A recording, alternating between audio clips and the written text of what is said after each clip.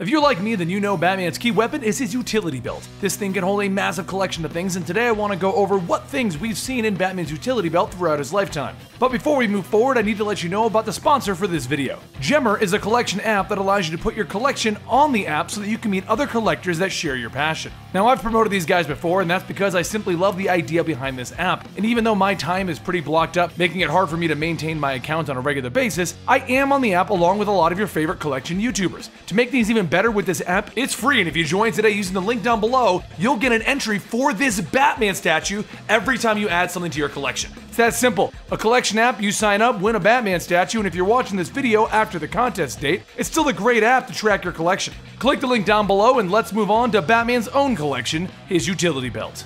Now, before we begin, I want to make you aware of a simple thing that I discovered while going through this list. Batman has a lot of things in his belt, and he's always finding new things to put in there. This is as complete as I could make it, so if you know any of the things that I missed, and I know I missed a few, let me know in the comments down below. The utility belt was first introduced in Detective Comics number 29, which sets it all the way back to 1939. And no, we're not going to explain how he gets all of these things into that belt. It's comic book magic! And to start off the list, we'll go with the most memorable item to put into the belt, the Batarang. This is the most common item in the Bat Belt. It's a variation of the boomerang, but it looks like a bat, and there are versions of it for everything, from explosive batarangs to ones that you can ride. Bat darts are next, and those are normally tranquilizers used to knock out people, but he has filled them up with things like antidotes and other serums. Bat Goo Gun is a foam that he uses to stick people and objects to the wall. I think a lot of people will also remember the explosive gel variation from the Arkham games. Bat Lasso is literally a rope that he fires to trap villains as they try to run away. Maybe he got the idea for this one from Wonder Woman?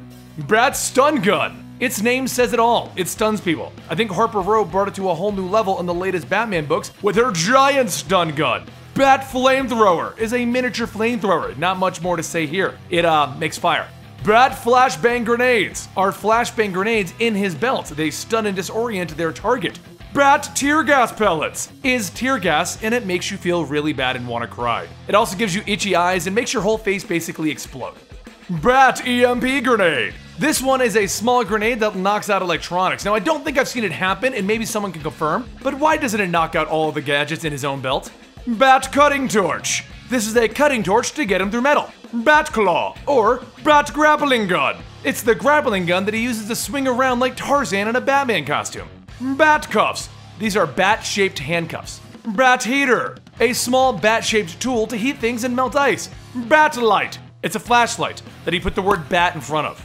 Line Launcher. This fires a rope between 2 points and allows Batman to cross it. It's another one that we get to use a lot of times in the Arkham games. Bat Rope. It's like a super rope that is super resistant. Bat Saw. It's a saw that he put the word bat in front of. Cryptographic Sequencer. This is a tool that he uses in the Arkham games to crack passwords and shut down various electrical fields.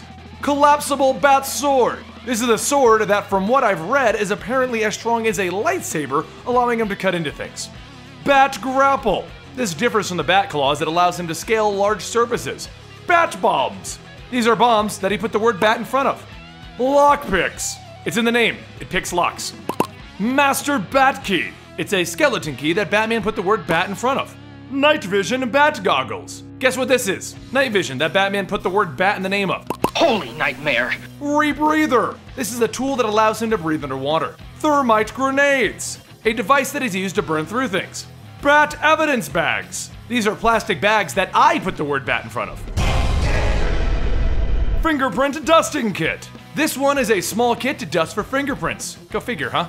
Bat Call. Batman can use this to summon bats to his side.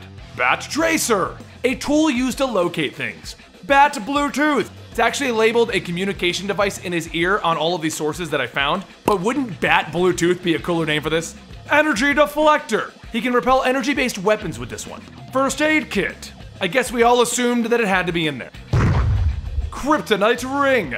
Yep, he has a lead-laced pouch or something that has a ring in case he fights Kryptonians. Bat Camera. We're going to assume that it's a 4K camera.